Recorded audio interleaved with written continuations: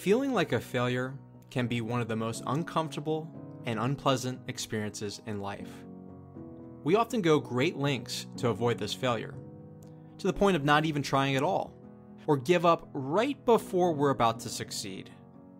You have to know that temporary failure is a part of life.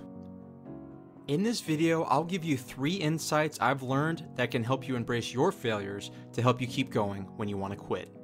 Let's start with number 1, now. Number 1, don't sabotage yourself. A 2010 study published in Appetite magazine found that when people were convinced a mistake made them a total failure, they were more likely to sabotage themselves.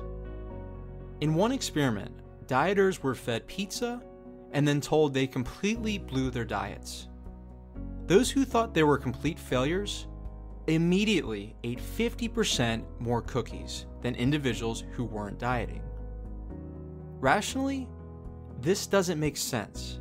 You would think that if these dieters ate pizza, then they would want to avoid eating cookies to avoid further damage. But humans aren't always logical. Often what happens is that we let a setback derail us and say to ourselves, I blew it. There's no point of even trying now. And then completely sabotage our progress. I know I've done this in my own life. Last year, I committed to making an animated video once per week, no matter what. And for a few months, I kept that commitment. But one week, I didn't make a video and felt like a complete failure. That one missed week then turned into several months of not making any videos. At this current time, I'm back to striving to make a video each week. But if I happen to miss a week, I'm telling myself it doesn't have to derail me. I can get back on track the very next week. The same is true for you. Don't let one setback derail you. Let that slice of proverbial pizza you eat simply be a slice of pizza, and then get back to getting healthy after that.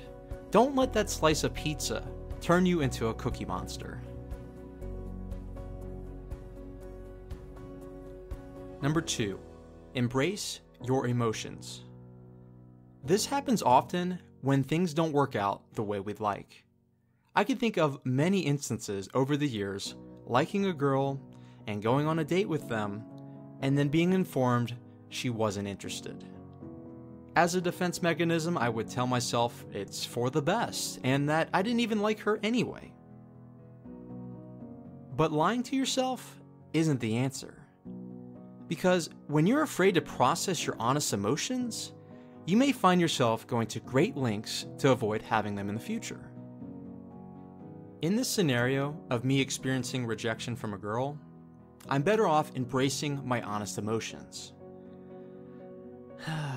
I liked her, and it would have been nice if it worked out, but it didn't. I'm sad about it, but that's okay. What's surprising is that when you're not afraid to process your honest emotions you experience after a failure, whether they be anger, embarrassment, or sadness, you're much more willing to try again. And as you're willing to try and risk failure again, you'll be much more likely to experience future success. And number 3, take appropriate ownership. Have you ever noticed that blaming others for your failure can make you feel so good, but it never helps you become better? You can't always take full blame for everything that happens to you because there are some factors that are out of your control. But when you fail, don't look for an excuse to feel better. Instead, look for an explanation of why you failed. For example, you could try out for the basketball team and not make the team. You can make an excuse. You could tell yourself the coach doesn't like you or that you have terrible genetics. Although this can make your failure to make the basketball team more palatable, it doesn't help you make the team the following year. You'd be better off owning up to the possibility you didn't make the team because you weren't skilled enough. You could then start practicing your jump shot, your dribbling, and conditioning yourself to have a better chance of making the team next year. Excuses can make you feel better, but they can't make you become better. When you take ownership for your temporary failure, you give yourself more potential power to alter your future outcomes.